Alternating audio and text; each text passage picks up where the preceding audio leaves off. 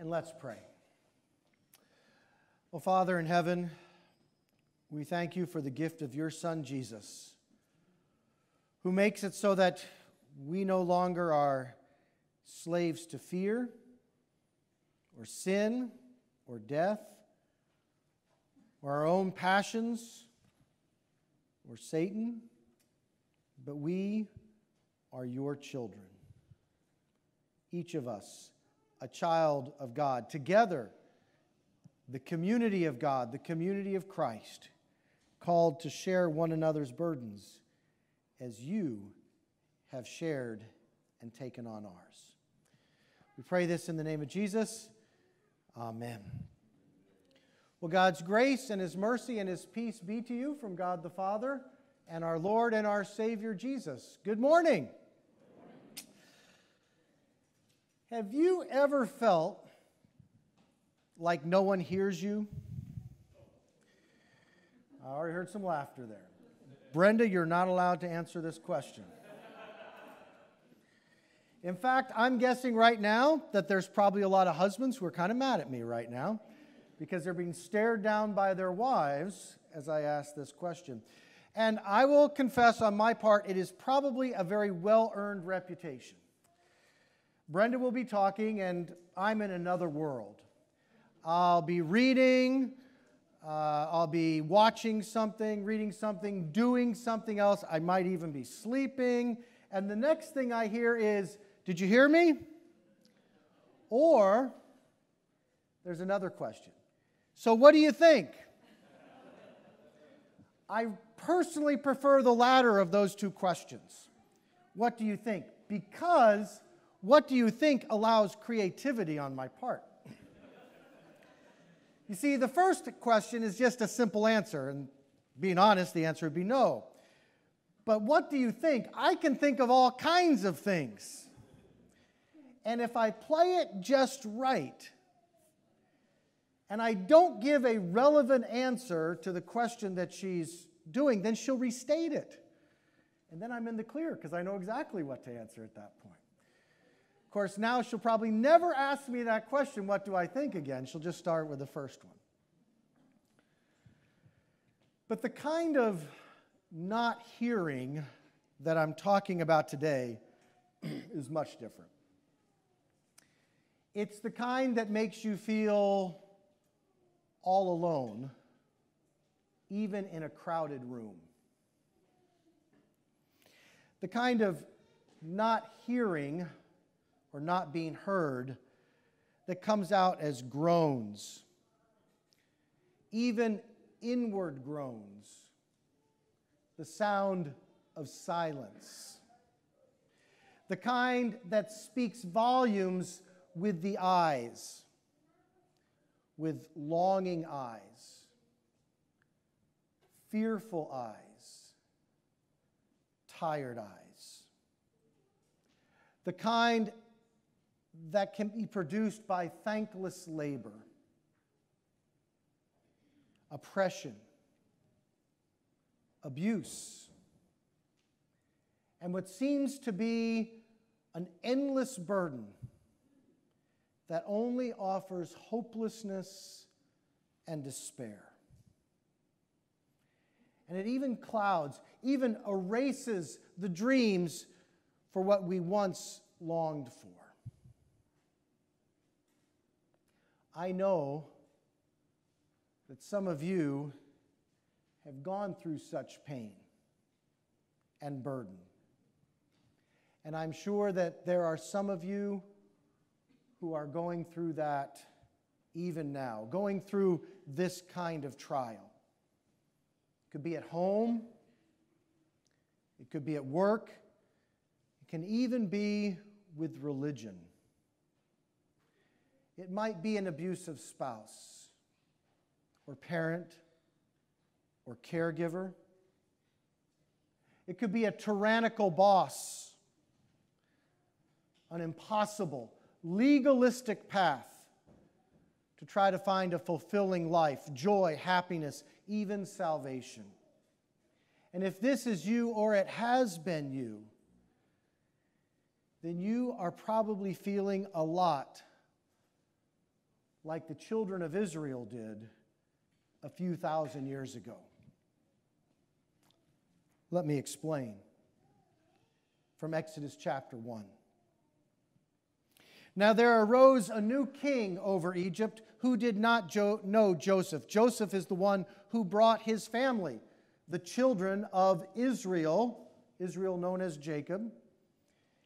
And this Joseph is passed on, and the Bible says this new king, he said to his people, "Behold, the people of Israel are too many and too mighty for us. Come, let us deal shrewdly with them, lest they multiply. And if war breaks out, they join our enemies and fight against us and escape from the land." Therefore they set taskmasters over them to afflict them with heavy burdens. They built for Pharaoh store cities. But the more they were oppressed, the more they multiplied, and the more they spread abroad. And the Egyptians were in dread of the people of Israel, so they ruthlessly made the people of Israel work as slaves and made their lives bitter with hard service in mortar and brick and in all kinds of work in the field. In all their work, they ruthlessly made them work as slaves. And if that weren't enough, Pharaoh then had every male child to be killed at some point in time. We don't know exactly when, but every male child to be killed. There wasn't much that the Israelites could do except groan, to groan out, cry out, and hope, just hope to be heard. The generations that followed Joseph, they weren't a nation, not yet. They were essentially a huge family, a huge community who had been in Egypt for 400 years, enslaved and oppressed. 400 years. In the Bible, that seems to us to be like just a blip, because it goes from Joseph to Moses, 400 years. But just consider the fact that the United States of America is only 244 years old. Add another 156 years to what has transpired in the history of our nation, and you get the people of Israel in Egypt. Or you could think of it this way. 400 years ago is when the Mayflower landed at Plymouth Rock. Enslaved. And what kept them there was fear and oppression. Oppression in the harshness of the Egyptians and, honestly, in the desert that surrounded them. And you hear that later on from the Egyptians when they're in it. Fear was for their own survival. They cried out generation after generation, century after century. And they must have thought that they hadn't been heard. But they were. And so are you. So are you. God heard their groaning. God saw the people of Israel. And I love this last part. And God knew. And God said through Moses, "I have heard the groaning of the people of Israel, whom the Egyptians hold as slaves, and I have remembered my covenant. Say therefore to the people of Israel, I am the Lord." And I like to think of it this way. He's saying, I am Yahweh. He's giving his personal name, the name that he didn't even give to Abraham and Isaac and Jacob.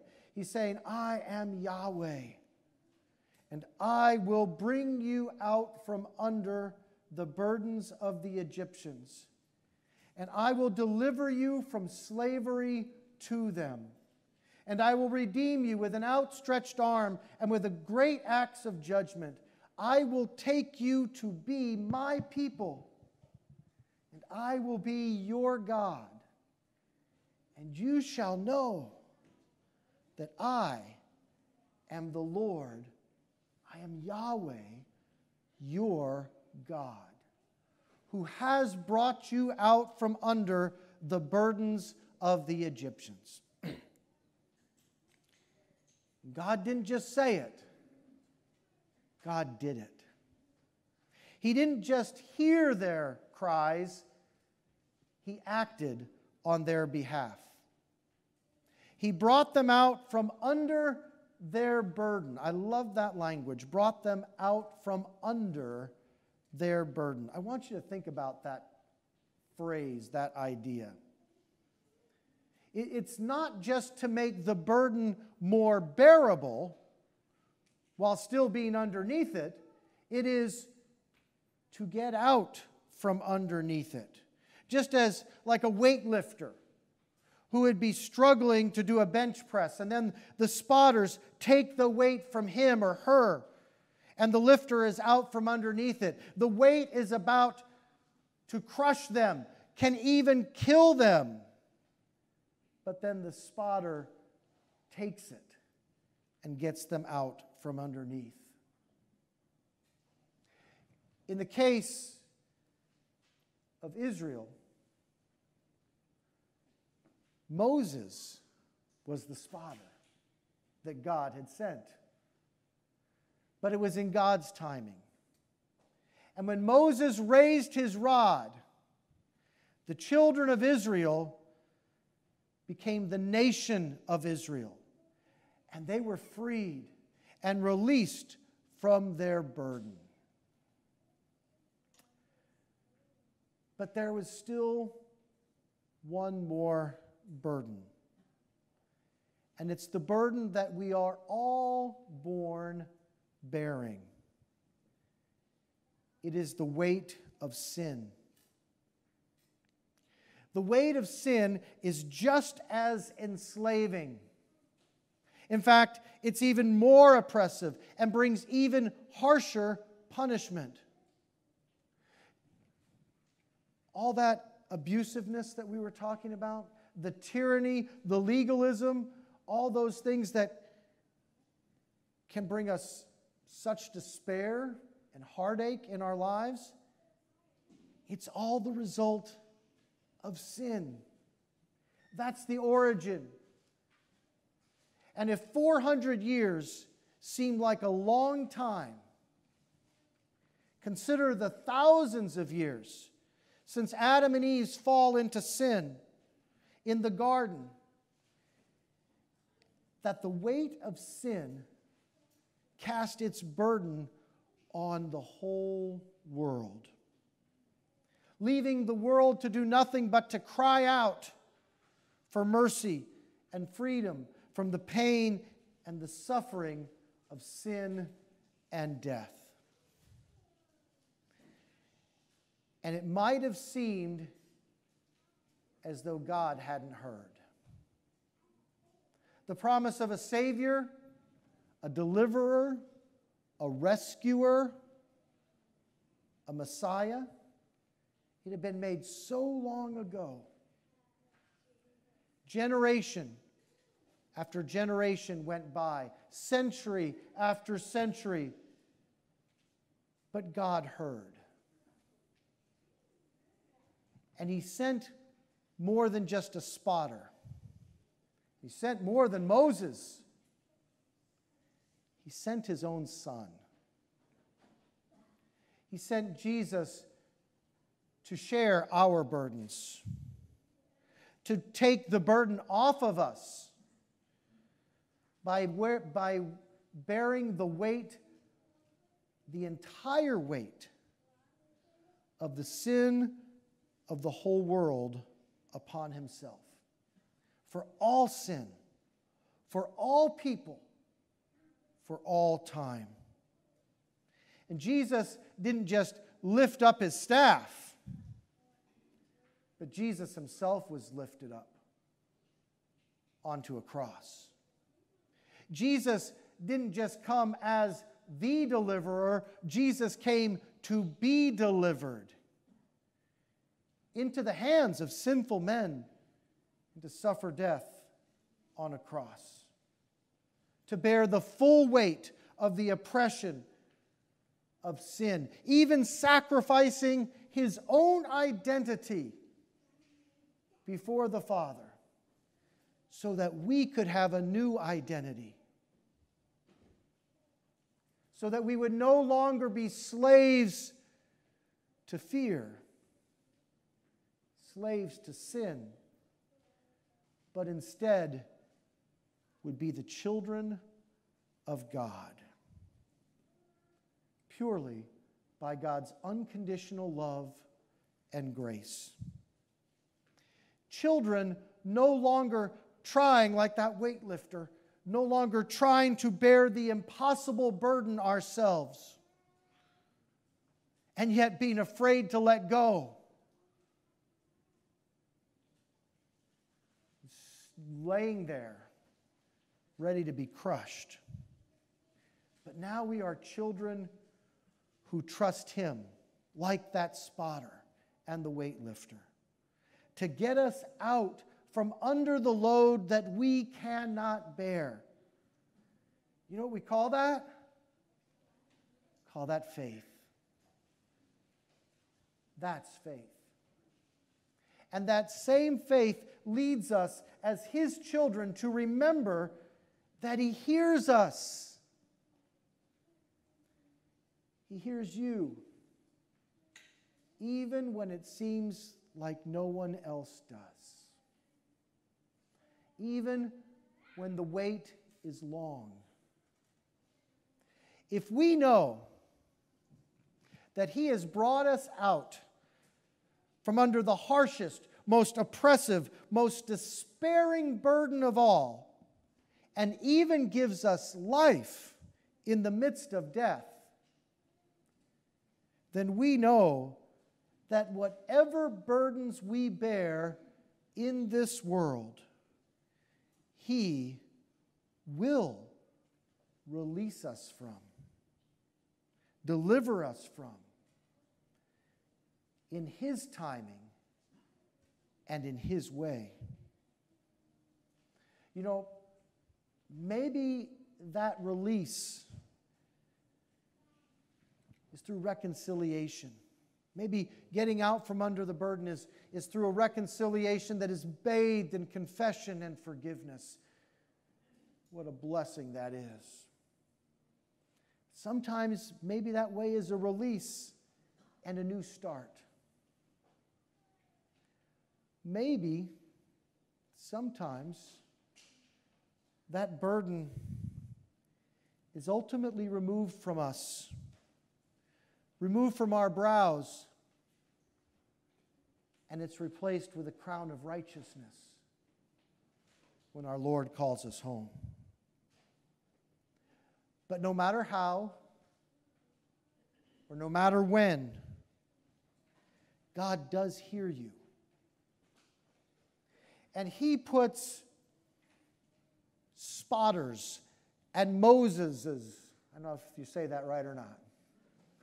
He puts those folks in our lives, His servants, who are in our path, whom He can use to bring us out from under that burden. And that's so important for us to remember, because if we feel like there isn't, then that just plays into the wrong hands. Because perhaps the greatest burden we feel when we feel no one is hearing us is despair. Despair. And what that despair is really a tool, a temptation of Satan that he uses to destroy God's children and their confidence in Him. But be assured, the Bible tells us, that God is faithful. And He will not let you be tempted, even in despair, beyond your ability. But with the temptation, He will also provide the way of escape, that you may be able to endure it. And one day, to be free from it. That is our faith. And Jesus is that way.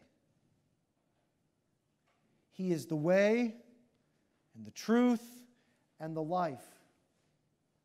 And He hears you. And He has and He will deliver you and rescue you and share your burdens. Amen.